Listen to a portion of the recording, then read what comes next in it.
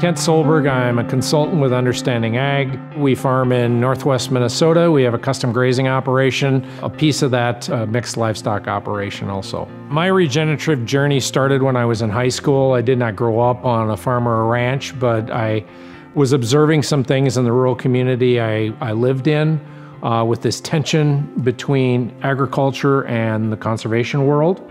Always wondered, is there room where both could exist on the same acre of ground? I started out on a quest, if you will, to find out if that was possible. Found out that yes, it was, including breaking away from a career job in natural resources and farming full-time, and demonstrating that not only was it possible, but it also could be profitable.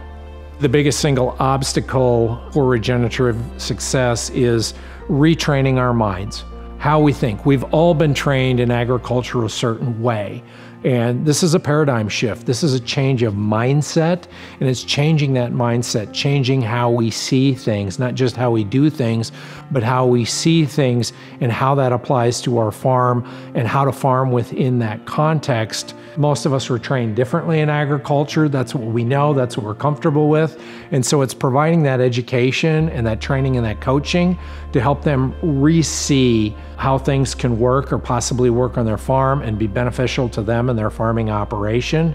Understanding Ag helps people make that change by, number one, providing education, number two, helping that farm understand the context that they're operating in, and number three, us coming beside that farm and help exploring options and opportunities that will fit their context to help move them forward.